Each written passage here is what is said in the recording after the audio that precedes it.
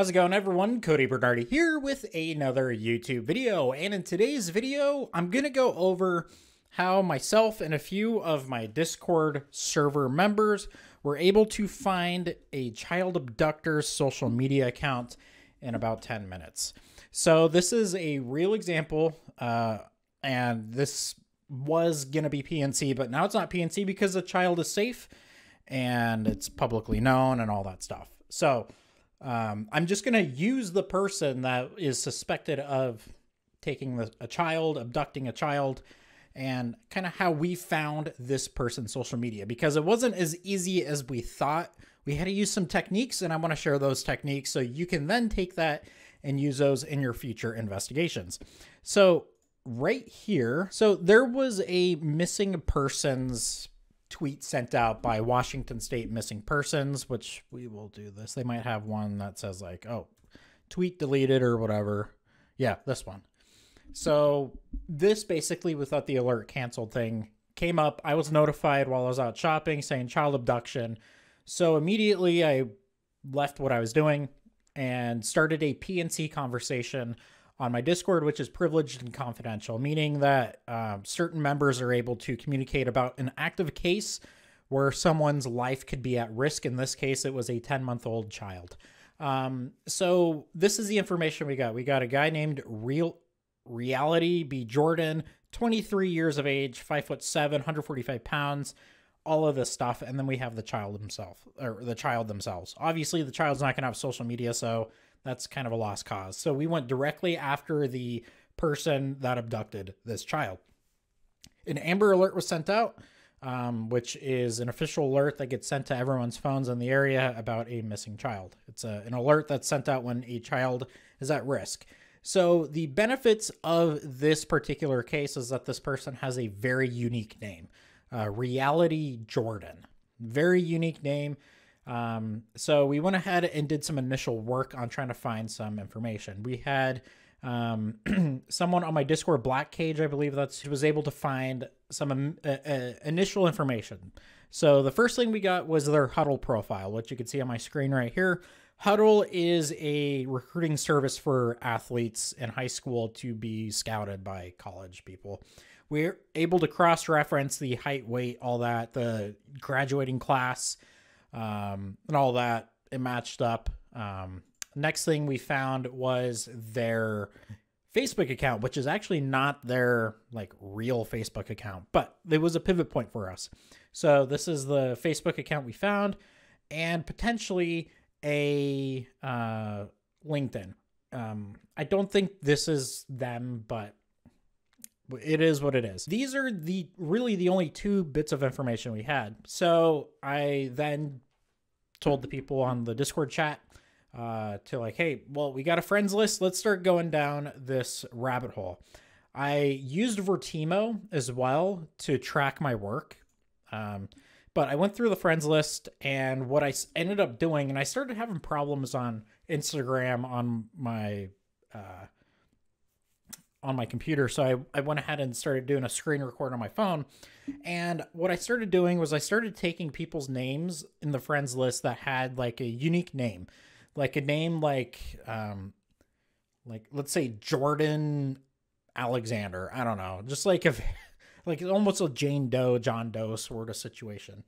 I forget the name I chose in here, but I looked them up on Instagram.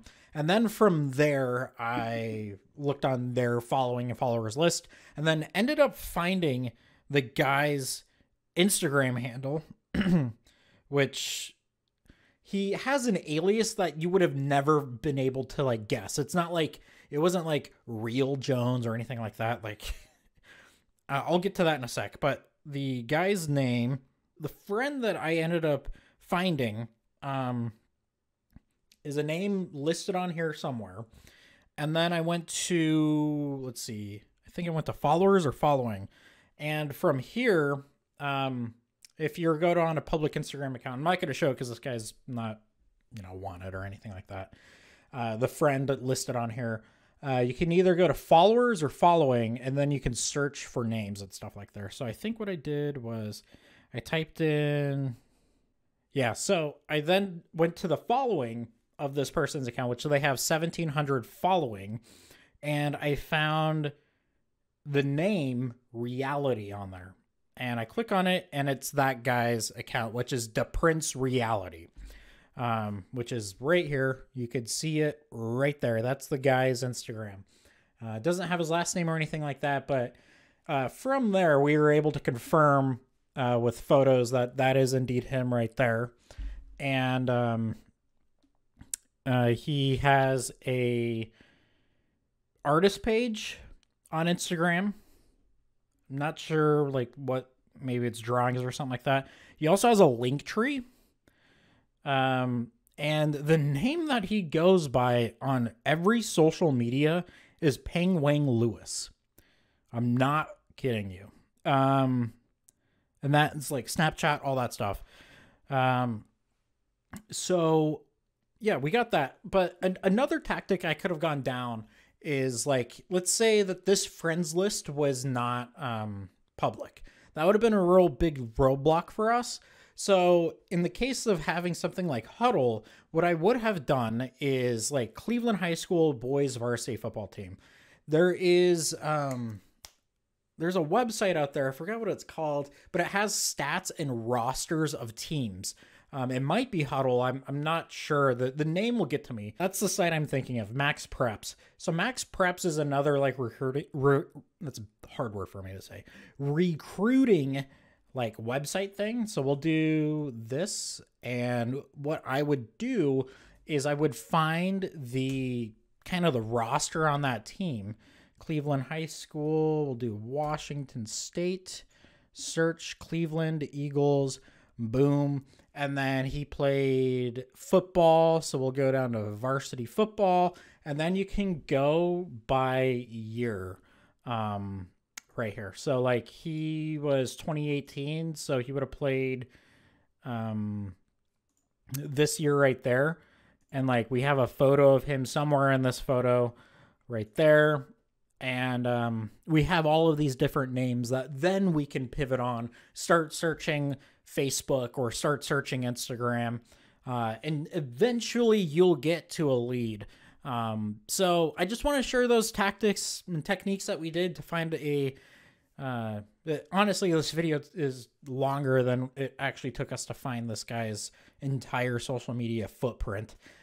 From there, if like the police were still trying to find like some semblance of social media or something like that, we would have turned that over. But by the time we actually found it, the child was found. So at the end of the day, it's a bummer that we didn't find this guy before the police and all that. But honestly, a child is safe. It's all that matters. So anyways, that is it for this video. If y'all enjoy content like this, please hit the thumbs up button, hit the subscribe button with the bell notification enabled so you can get notified anytime I post a new video.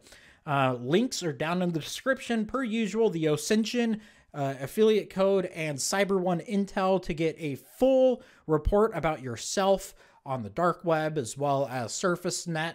You can find some interesting stuff on there. So use the affiliate links down below. Check them out. The OSINT has a lot of great courses on there, both free and paid. Definitely check them out. If you use the links down below, helps the channel out a ton. Anyways, that is it for this video. Y'all take care. Goodbye.